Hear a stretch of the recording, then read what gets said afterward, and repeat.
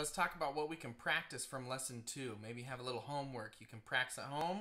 And it's so important to practice. It's so important. Every single day, at least 10-15 minutes. It's more important to do it every day than it is to do it once every 4 or 5 days. So that's really important. First thing, we learned some new rhythms on this lesson, so check those rhythms. We talked about our posture, how to sit correctly. Make sure that you're thinking about that at your music stand. If you don't have a music stand, try to figure out a way where you can see your music without looking down, ruining your posture.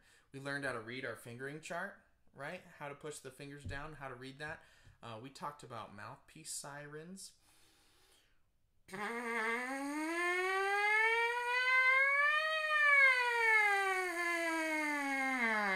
You can practice that, right? You can also always play on your lead pipe. Practice playing on just the lead pipe.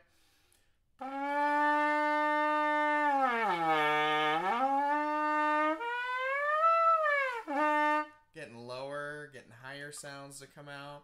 And then we learned our first 2 notes on trumpet, C and D, right? You want to practice those. C. Nice low sound. D, first finger, third finger. And we had some exercises where we had play-along tracks with those. Have fun. Practice.